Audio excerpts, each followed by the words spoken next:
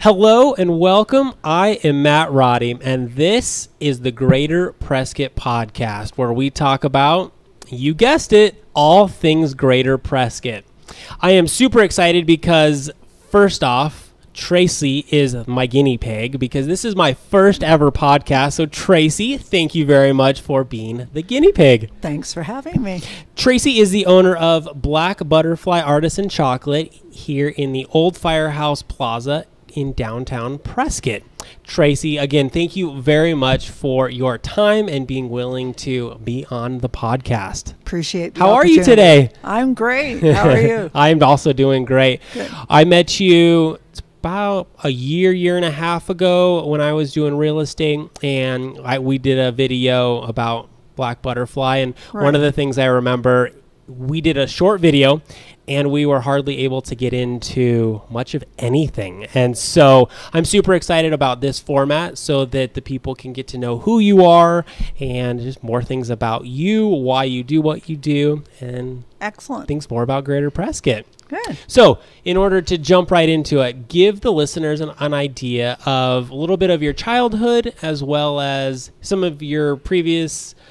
I know you haven't always done this for a career, and so give us 5 minutes of a background and how you ended up in Greater Prescott. Okay. Well, I'm originally from Northern Ontario, Canada. I grew up in a small town, population 400. Everybody knew everybody. We used to find out all the town gossip listening in on the party line. That's how old I am. And then I moved when I was 18 to the West Coast to Vancouver, British Columbia, which is quite a melting pot of cultures. From there, I moved to the U.S. in 1997 to Las Vegas, Nevada, of all places. And I didn't come from a culinary background when I was in Canada, as well as part of my time in Las Vegas. I worked for a telephone company for 20 years. Oh, wow. I was a circuit design engineer. And when the company that I worked for in Las Vegas went bankrupt and we lost absolutely everything, our 401ks, our shares, I didn't know what I was going to do. I, at that time, then went to work for the state of Nevada for the Department of Motor Vehicles, and I was a drive examiner for 8 years. So you're brave. No wonder you're my guinea pig. Yeah. And upon leaving Las Vegas, I relocated to Naples, Florida. And at that time, I had come to the decision that I didn't want to work in the corporate field anymore. I had played with chocolate briefly in Canada, and then a friend had introduced me to Venezuelan chocolate when I was in Las Vegas. And as a supplement to my income, because when I got downsized, when the company went bankrupt and I started working for the Department of Motor Vehicles, my income was cut drastically. So to supplement my income, I started doing some of the chocolates again. And once I was introduced to the Venezuelan chocolate, there was just no comparison with anything else. And so going to Florida, not wanting to go back into the corporate world, I decided, well, I like playing in chocolate, so why not give it a shot? So I just... Go ahead and fix them. Yeah, they're sliding don't on hesitate. me. So I ended up starting a chocolate company there, and I didn't have a brick and mortar store. I rented commercial kitchen space, and I did high-end farmers markets up and down the Gulf Coast, as well as catering events, and then I wholesaled to a couple of different companies as well. At that time, I called the company Once Upon a Bean. Okay. And it confused people. The first question out of a customer's mouth all the time was, what kind of coffee do you have? Not realizing that chocolate also comes from a bean. So in relocating to Arizona, I decided to rebrand the business. Okay. And that's where Black Butterfly came in. Gotcha. What is the significance to the name? The significance to Black Butterfly was, number one, in relocating here, I was coming off of a divorce. The butterfly is a form of rebirth, metamorphosis. Absolutely. And the black butterfly itself is extremely unique. And I thought what I was bringing to the Prescott area was unique. As well, there's a song by Denise Williams, a black artist, called Black Butterfly, and it talks about how this is your time to shine and that dreams really do come true, and it's a time to show people how unique and beautiful you are. And the words just kind of spoke to me, and that's the name. Here you are. Here I am. Yeah. So how do you get from Canada to Vegas to the coast of Florida and then to little old Greater Prescott? Well, let's say men had a part in it. I initially had wanted to immigrate to the U.S. My grandfather was an American. Oh, okay. He was born in Brimley, Michigan. And I had always had a fascination with the U.S. You know, it was the land of opportunity, where everyone could have the house, the white picket fence, the 2 cars, 2.3 kids, you know. And it was always an attraction. We always vacationed in the U.S. because the shopping was better, the climate was better, you know, so it was always a dream. Did I see myself going to Vegas initially? No. I had an uncle that lived there. I wanted to initially go to Santa Barbara. A little different. A little different, yeah. But as I said, a man was involved. And so I ended up in Vegas. Vegas is a nice place to visit, to vacation. But so far as living there, though the temperature is very hot, the people are very cold. You either, at least in my experience, I found you either grew up there and you had your core group of family and friends, or you came there with your core group. And no one seems to venture outside of that. You know, no, we didn't all live in hotels. We didn't all work down Party at the every Strip. weekend on the Strip. Yeah. I rarely would go to the Strip unless I had family or friends come to visit, and then I would play tour guide. But otherwise, no. It's a very cold city, you know, people-wise. Yeah. So, and then, of course, I relocated again to Naples, Florida, again, because of a man. Yeah. And he always wanted to live on the water, which I found very appealing again, because living in Vancouver, I was used to being on the ocean. I was used to being able to go down to the boats at the docks and buy my fresh seafood right off the boat. So being in Florida was ideal. Now, he initially wanted to be over in Fort Lauderdale, and I went and we had a look. I found Fort Lauderdale to be very dirty. The beaches weren't as nice.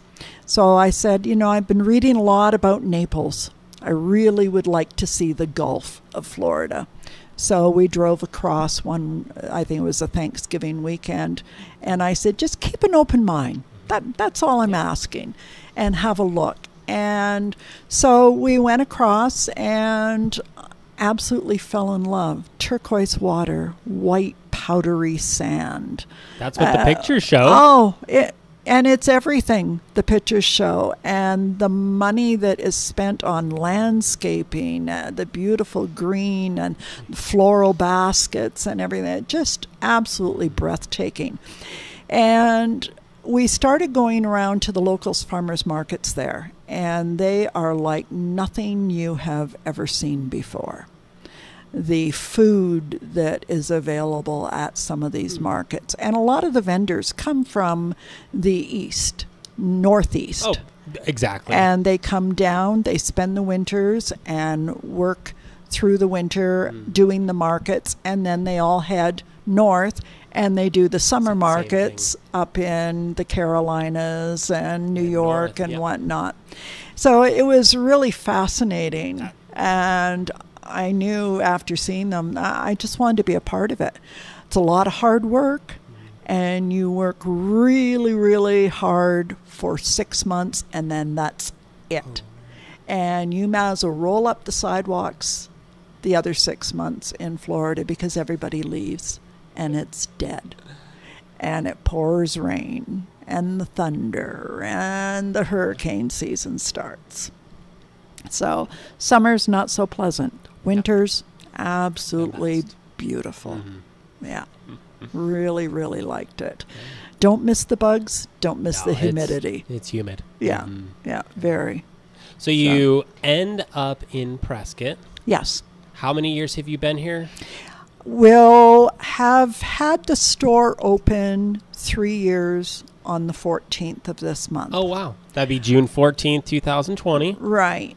But I've actually had the commercial space for 3 years and 8 months. Okay. It took us 8 months to get open. Yeah.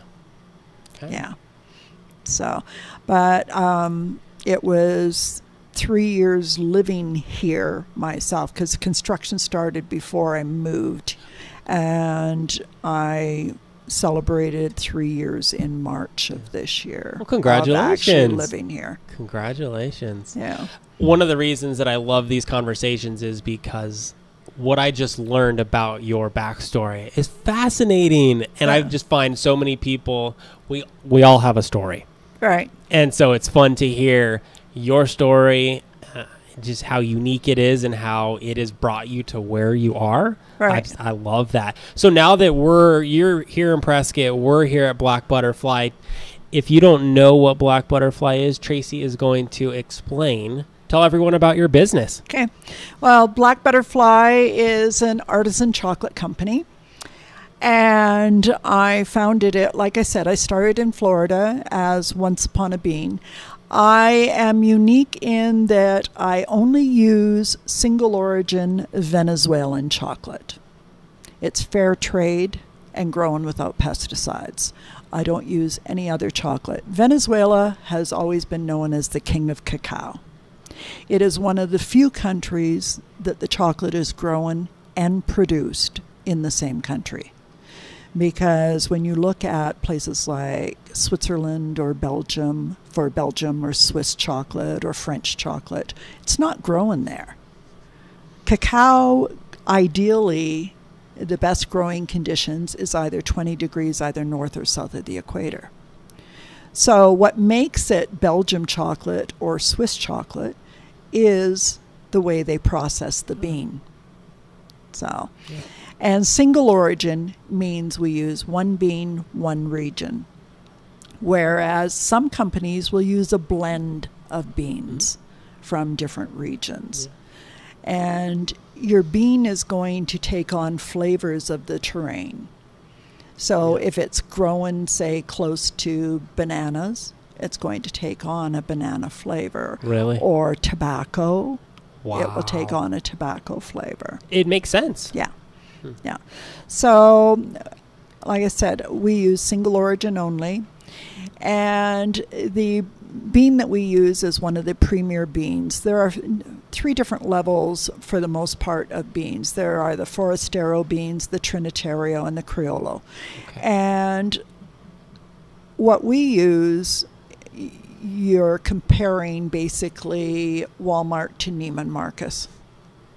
Okay? Yep. That's the easiest way to explain it.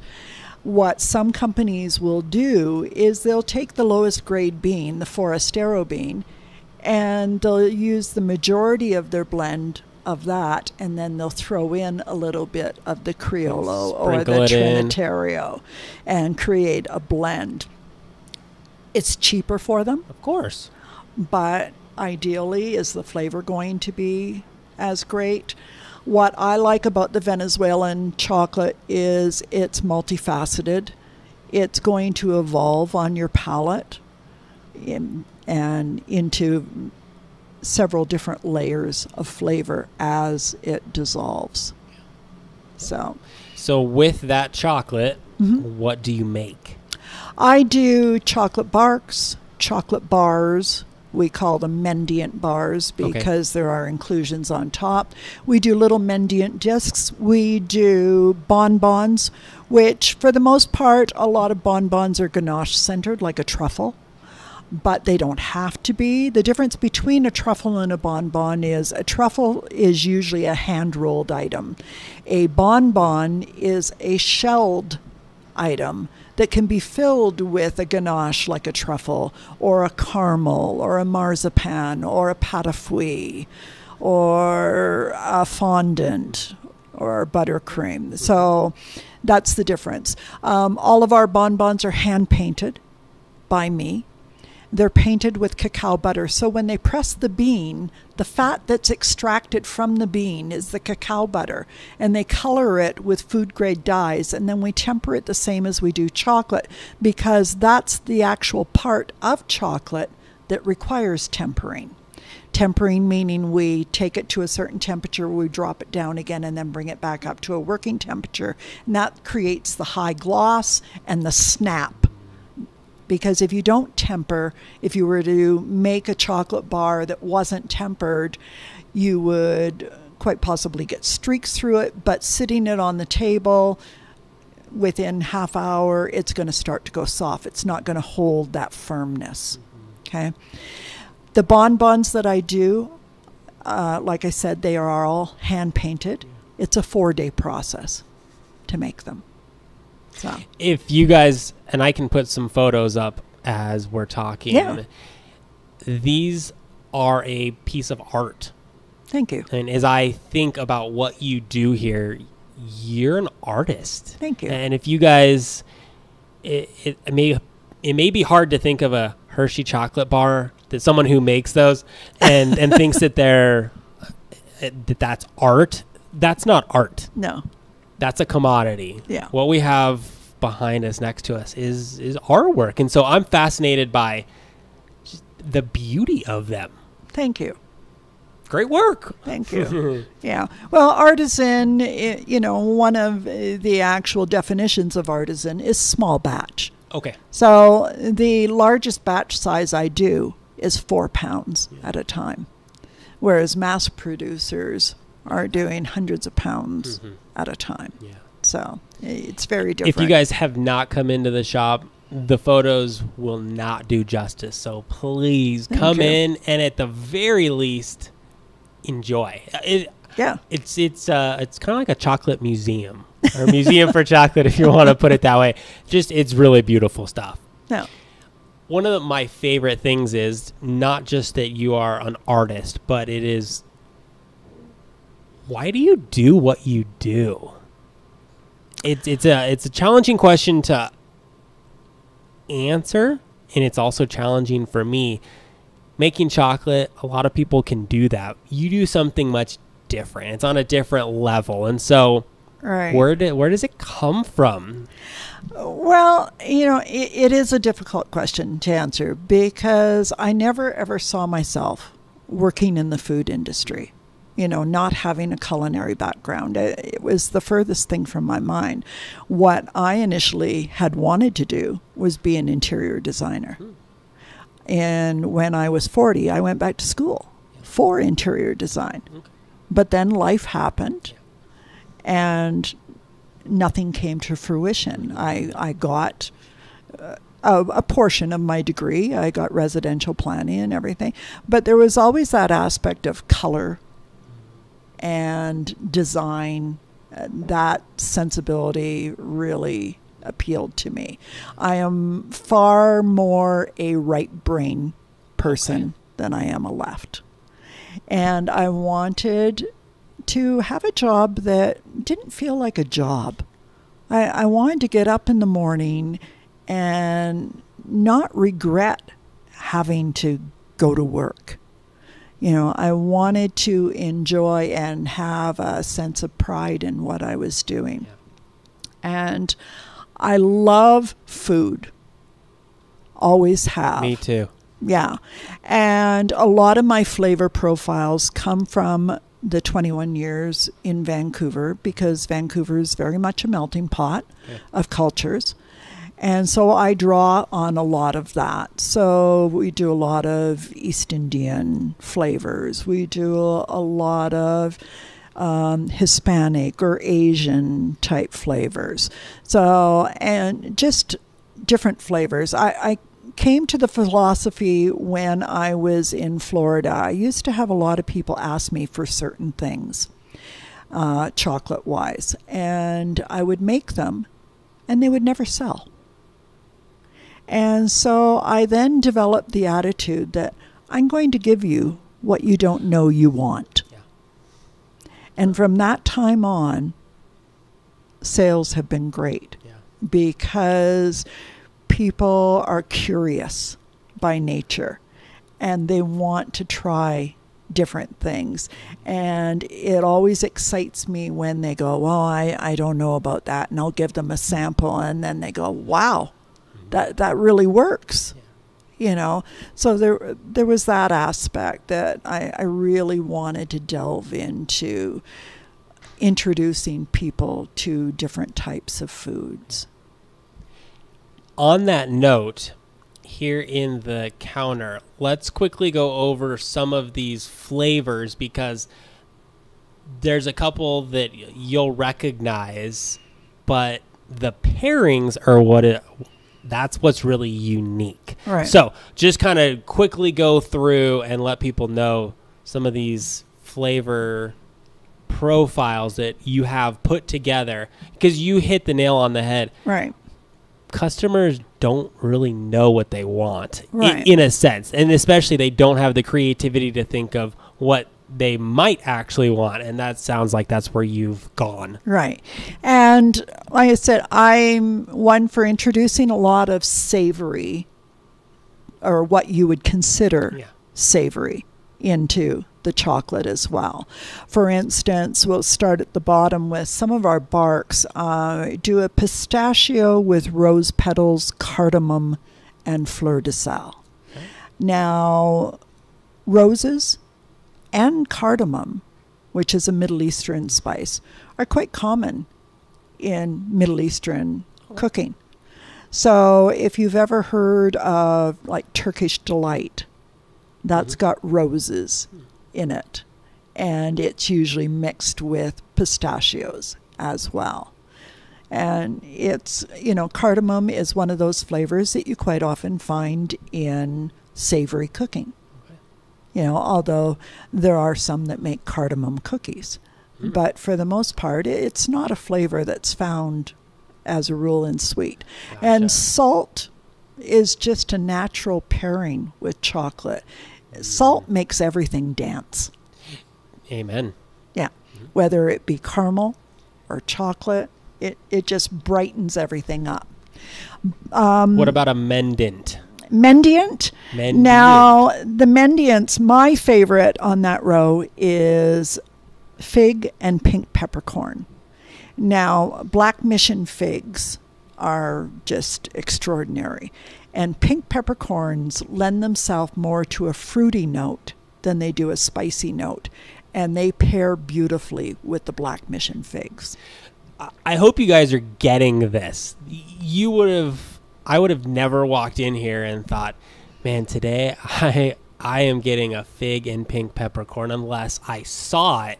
Right. And even at that, how you talk about the flavor profiles, it's fascinating. I enjoy talking, and I know nothing much about coffee, but it has some similarities with respect to some of the flavors. You're able to take it to a completely different level, because you can bring in a lot of things. Well, and coffee, very similar to cacao, is that it picks up the flavor notes of the terrain that it's growing in. Yes. Yeah. And I didn't realize that until you said it, and because I've been thinking of coffee the whole time, going, oh man, that's probably very similar. Right. Yeah. Now, bonbon-wise, my latest obsession is lemon basil. It is a tart lemon gel that sits on top of a basil ganache. And that's in our white chocolate. Yeah. And basil, you know, most people are quite familiar with. Absolutely. And if you have some pasta dishes, a lot of times you may have a basil pesto with a little lemon zest. Mm-hmm. So Yeah. why not? Why not? Pair them together with chocolate. I love it. Yeah. At the top left, and Yep. you probably have lots of, well, they're all unique in a sense, but just kind of tell everyone about the top left. The PB&J. Mm-hmm. The PB&J is our take on a peanut butter and jelly sandwich. So it's a strawberry pâte à fouille, which a pâte à fouille is basically a firm gel, but we make this one pipeable. So we take fruit puree made of the strawberries and add a pectin to gel it up, and then we pipe that in, and then a peanut butter ganache sits below it. So you see what I'm talking about, you guys? Yeah. So it's probably one of the most common flavors that I do. Okay. Because, like I said, our other peanut butter one in the case is our peanut butter sizzle, which is a peanut butter ganache that has a little cayenne finish. I love it. And why not? Do Do you not get peanut butter that's spicy in Thai food? Your dipping sauces? Yeah. No. Yeah. That's why I love this. And that's why I consider you an artist. You Thanks. You get to wake up and go, you know what? I think this flavor and that flavor should be put together. Us listeners, we would have never, ever thought about it. Yeah. So I just love it. Yeah. Our funnest collection was just recently for Mother's Day. We did a fresh from the herb garden, and every flavor was paired with herbs. So we did a rosemary lemon, we did the lemon basil, we did a blueberry and thyme, we did a strawberry and mint, and we did a blackberry and sage. Yeah. One of the things I also really enjoy about what you do, and you talked about it earlier, small batches. Mm-hmm. With the small batches, it gives you a lot of, obviously, flexibility because you're making it and you're putting it in and then it's going out. Right. How often are you turning over flavors? Constantly. Yeah, as the mood strikes, basically. Yeah, I love it. Yeah. Normally, I would have 12 bonbon flavors in the case at all time, but because of the pandemic, we didn't have a lot of backup because there weren't a lot of people around. Most of my recipes are geared to last 2 to 3 months. Okay. But ideally, you know, we like everyone to consume them within 14 days. Yes. You know, because we have no idea what storage conditions they're going to be in. So we recommend that you consume them within 14 days. Makes sense. But because of the pandemic, I wasn't creating a lot because I didn't want a lot of waste. So now I'm trying to catch up. So come this weekend, we've got 3 brand new flavors going in the case that we've not had before. Right. So give us a sneak peek. What's upcoming? We've got by the time this airs, right, these will be in the case. Yes. Yeah. We've got a yuzu caramel. Yuzu is a Japanese citrus. It's a cross between a mandarin orange and a lemon. And so we've made a beautiful, luxurious liquid caramel out of that, and it's going to be in a dark chocolate shell. Then I normally do a passion fruit, but in the past I've always done our passion fruit ganache in a combination of dark and milk chocolate. We've got one that we're referring to as toucan because of the bright colors that I've painted it, and it's going to be passion fruit in our white chocolate this time. And so it's going to be quite tart.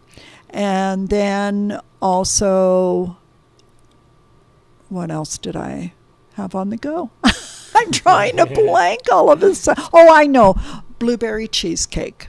Oh, yummy. So it's a blueberry pâte à fouille on top of a cheesecake ganache.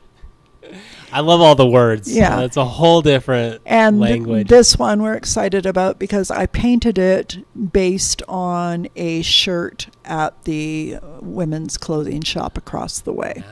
So that was the inspiration for the paint job of it. That's so fun. Yeah. All right. So those three will be in the case. There's what Tracy does and why you do it. Yeah. It's just so much fun. So you could literally come in here once a month, which she'll happily have you in more often. But with once a month, you're going to get an entirely new turnover of, right. Maybe not entirely, but you're always going to be able to find something new. Yeah, there's a couple of flavors that, we usually have on a pretty regular basis. But just in the bonbons alone, I think I'm at about 100 different flavors now. Wow. Yeah. That's great. So, lots of fun. Let's talk Greater Prescott. All right. I love Greater Prescott. So do I. I think you do too. Tell the listeners what it is about this area that you enjoy so much. All right. Well, initially when I was looking to set up shop, I never really saw myself here. I was looking in Phoenix, Fountain Hills, Carefree area. But to be frank, once I got in that traffic, I decided no. I had been to Prescott before when I lived in Las Vegas, and we had come here to go antiquing. And I absolutely fell in love with it. I liked the small town, Main Street, USA type atmosphere that it gave. I didn't realize that I would once again be living in a place that had all four seasons, because when I had been here before, it had been in the summer. A lot of my friends laugh because they said, well, we could understand you moving to Arizona, but we thought you'd pick the hot part of Arizona. And I had always known Flagstaff got snow. I never imagined Prescott got snow. Right. But what I really liked, like I said, is that downtown Main Street USA type feel. I also liked the fact that there was something going on all the time. But more than that, come Christmas, I thought it was so fascinating to see a city that still had their belief system in place, to come to a place that drew thousands of people to hear the story of Jesus and his birth was just absolutely amazing to me. And it just moved me so much. And then also the fact that it gives you a real sense of community. I have often said to my mom, it's the first place that I have ever lived by myself, not knowing anyone here, yet I've never felt alone, because it does have such a sense of community. And that became extremely evident during this pandemic, when all of the townspeople rallied around the small business owners to help them out. You know, whether the restaurants were only open for takeout, they were constantly on social media. What's this restaurant's menu? Who's doing takeout? Who's doing this? They were just there in full support with their pocketbooks open to try and keep this community alive. And that's what's attracted me to this space. It is still got its conservative values intact. You know, people, even though I came from a small town initially, like I said, population 400, I, for most of my adult life, have lived in metropolitan cities. Vancouver, right. Vegas. Yeah. Very fast-paced. No one says hello. Here, you walk down the street. Doesn't matter whether or not they know you. They say good morning. that's unheard of, in the cities that I've lived in the past. I could not agree more. Yeah. So it's just incredible. Yep. And it's amazing how many people it attracts because of that. And I try and really put forth that same sort of attitude when people come in the store. If you've been in more than once, I usually know your name. Right. And I call you by name because I want you to feel as at home in my store as I do. Yeah. Because it's a part of your community. Yep. I just want to piggyback on that because I was born and raised in Tucson, where I lived till I graduated high school. Then I moved to Phoenix, which I was there for 16 or 17 years, and then I moved here. And so my experience in Phoenix was largely the same as your experience in Las Vegas. Right. It's a transient city, nothing bad about that. It just is what it is. And the first time I stepped foot in Prescott, quote, this place actually exists. Yeah. I mean, it's hard. We are really, we're somewhat isolated in a sense. I mean, and that's part of what makes it great. Kind of like Pleasantville. Kind of. Yeah. It really has some of those characteristics that, like you said, there is an activity going on all the time. And granted, we had 2 months of COVID. Right. But things are getting back into it, and that's probably one of the top 3 reasons my family and I moved here. Yeah. Because of the activities. Yeah. And we haven't even talked about all the outdoor stuff, but there's just a lot to do here. Yeah. I never get to enjoy any of them, but you do work very hard back here. Yeah. Yeah. But we try, like for the lighting of the courthouse and the Christmas story, I'll usually close up shop early to attend that. I wish I would have been able to attend Acker Night prior to opening, but never had the opportunity to do that. And now that the store has been open 3 years, we have participated in Acker Night every single year. Yeah. And it's absolutely phenomenal. For those listening, give the 2-sentence version of what Acker Night is, because it is a very special time. Right. Yeah, Acker Night is a fundraiser basically for scholarship programs for students and for musical instruments. And musicians give of their time free of charge. Businesses pay to participate, and they can choose to either have a musician in-house or not. And their money, again, goes to scholarships. Any tip money to the musician goes to the scholarships as well. And they bus people in by the thousands again, and it's not unheard of to have 4,000 people roaming the downtown streets of Prescott to all of the participating businesses and listening to absolutely phenomenal music at each location that they go to. We have a very musical town. Yes. You wouldn't, if you just visited for a weekend, you wouldn't quite be tipped off towards it. But it's events like Acker Night that you realize, wow, we have a lot of musicians. And Acker Night is really one of the highlights of our entire year, where shops open up, and most of the time, especially by the time my family, my wife and my kids and I make it downtown, the shops are already full.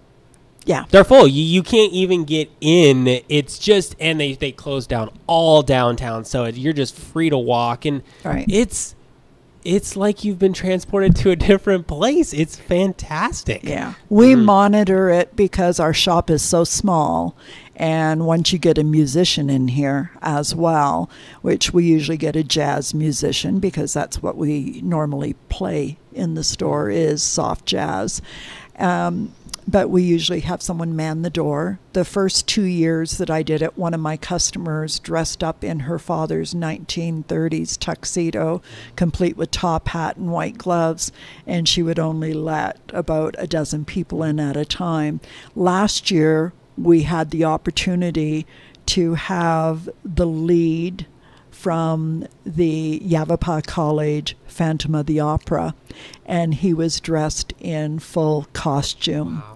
And he manned the door, and some of his castmates came down and they broke into song outside our shop, which was just incredible. Yeah. He was very, very extreme talent, for such a small town. And that's what makes the greater Prescott area amazing. Yeah. It really is amazing. Yeah. If you haven't participated in Acronite, you absolutely have to. Yeah. Yeah. The other event that we do twice a year actually is in conjunction with Whiskers Barkery and the Yavapai County rescue dog search and rescue dogs, and we do their Easter egg hunt and we do their trick or treat, where the dogs go around to participating local businesses, and they get their treats. It's really quite comical to see, especially the Halloween costume one where they all come in their costumes. So Halloween's another great event around here. So we enjoy doing that. See what you guys learn when you listen to the podcast. What makes you special, what makes the greater Prescott area special, and again, what I love about this area, and it reigns true every time I meet people and develop relationships, that yes, we have an amazing area. It's the people that make it this way. Yes. It's hard to put into words what it is. And it's places like Black Butterfly Artisan Chocolate that make our area such a neat place. Thanks. Before we wrap it up, I'm gonna ask you some questions in rapid fire type. Okay. And so just give your best answer. Okay. No pressure. All right. Here we go. What's your favorite thing about Greater Prescott? The people. Favorite restaurant in Greater Prescott? El Gato Azul. What's the number one thing on your Greater Prescott bucket list? Oh, gee, that's hard. Well, I want to, and this is not rapid fire, I want to collaborate with some of the local artists and have their artwork be part of a chocolate bar wrapper. I love it. What's your all-time favorite bonbon? Oh, well, at the moment, lemon basil. Okay. It's right here. Yeah. What are a couple words to describe living in Greater Prescott? Beauty, friendliness, sense of community. That's perfect. And that's actually, I was going to ask a couple more questions. There's no need to do it. That is such a fantastic ending, because that's what we do love about the Greater Prescott area. Thanks. Tracy, thank you so much for your time. I really appreciate it. Thanks for the opportunity, Matt. Real quickly, tell everyone where you are and how they can connect and eat some amazing artisan chocolate. Okay. I'm in downtown Prescott, half block off the square in the old Firehouse Plaza. For any of the locals, you should know it, because half of the Firehouse Plaza was the original firehouse. So it's between Whiskey Row and Granite on Goodwin Street. Fantastic. You guys, please come support Tracy, support Greater Prescott in general, and we really appreciate you hanging out with us for today. We hope you learned something new, learned something of value, and have a wonderful day. Thanks. Bye. Great.